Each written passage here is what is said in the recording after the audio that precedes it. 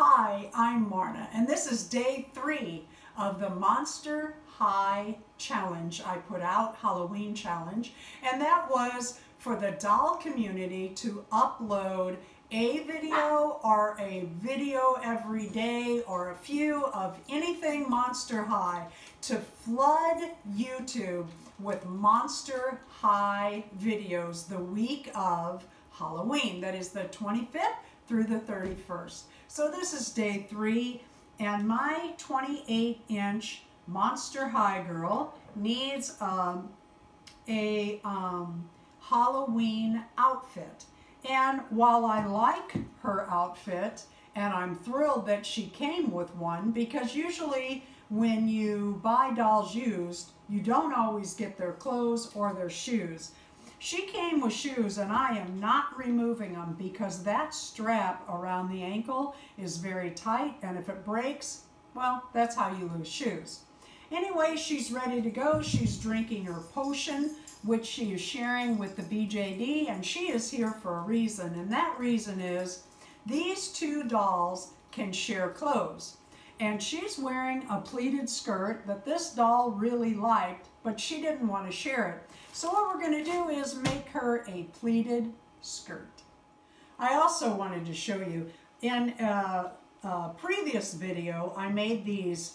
These are stretch knit dresses that I took a dinner plate and drew around, and then we cut armholes in. Now this one was for the 18-inch American Girl or any of your 18-inch dolls. It's not a bad fit. You would need a ribbon for around the waist, but that's not what she's wearing today. However, she is wearing, with the skirt, she's going to wear the 18-inch doll black t-shirt. I have this cute bat fabric, and I took a piece when I made the first outfit, the first pleated skirt. I did sew that one by hand, and I want to show you something if you're sewing by hand.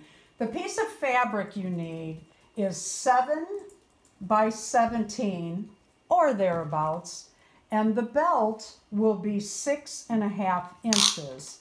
And I cut that out of bias tape. What is it? 6.5 inches. And then we'll need a little piece of Velcro. When you take your pleated skirt, this is how I did it.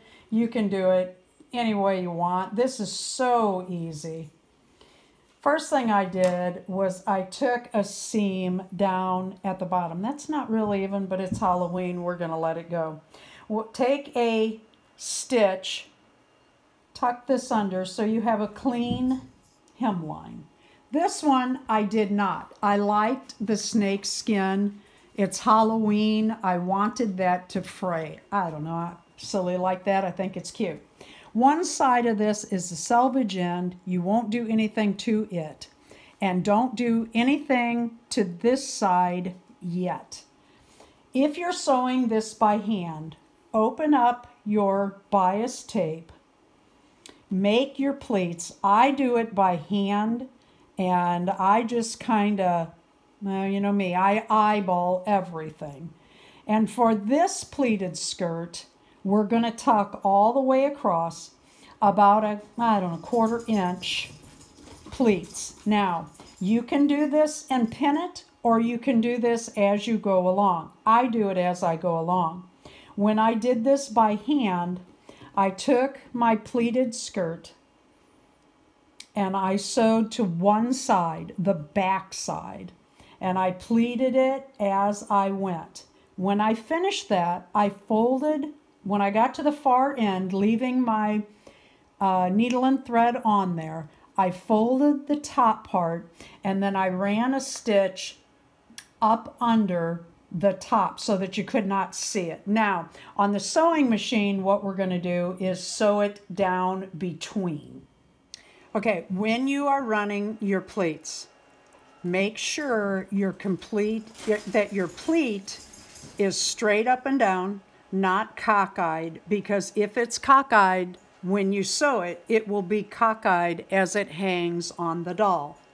When you get to the middle of your skirt, now for this skirt, I want all of the pleats going the same way. If you were doing a pleated skirt and you wanted that Scottish look or that Catholic schoolgirl pleated skirt, you would change the directions in the middle of your pleats. In other words, instead of folding this way, you would begin folding the opposite direction so that in the middle there was a divide and the pleats went off in different directions. When you get to the end, you push your pleats. I call it pushing your pleats forward. And that is, you want the end of your fabric flush with the end of your bias tape without a pleat there. So what I'm doing is I'm pushing this pleat forward, measuring out my end piece, and then I'm going to sew that down.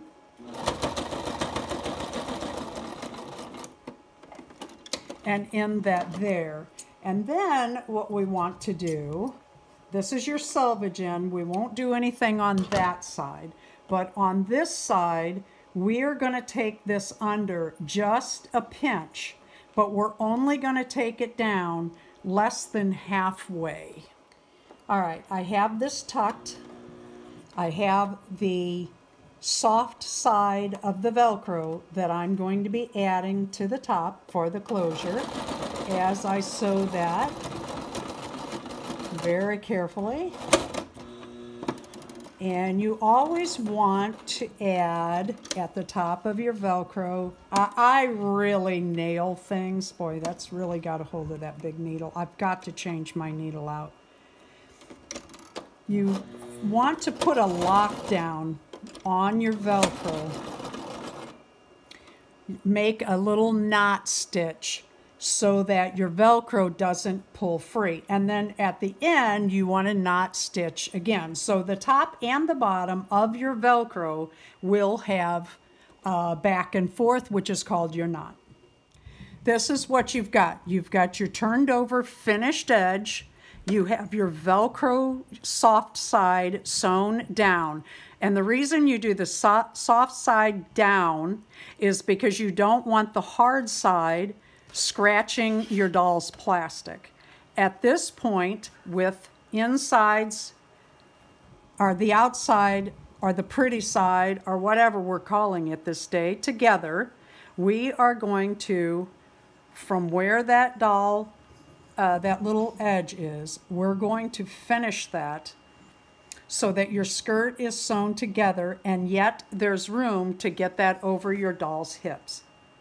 Sew your hard side of Velcro to the right side of your fabric. That's the pretty side, the side that you want people to see, and then turn your skirt inside out.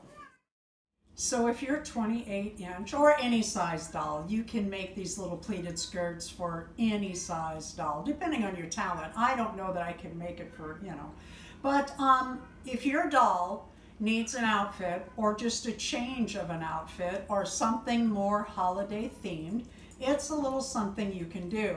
I bought this pumpkin pin, adds a little bit to the black. I think I got those on eBay a while back. That was back when they were less than $1 delivered. Now I think they're about $1.50. If you need them for Christmas, order now. So she's back to drinking her potion, and this is a hidden giveaway. And guess what we're giving today? These cups, or mugs rather, I love them. These mugs are a good size for several dolls, including your 28-inch dolls or your 18-inch dolls. And it's not too bad for her friend over here who doesn't know what's in that potion.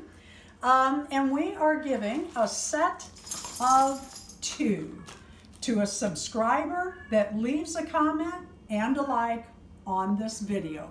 You must be a subscriber. Thank you. Happy Halloween.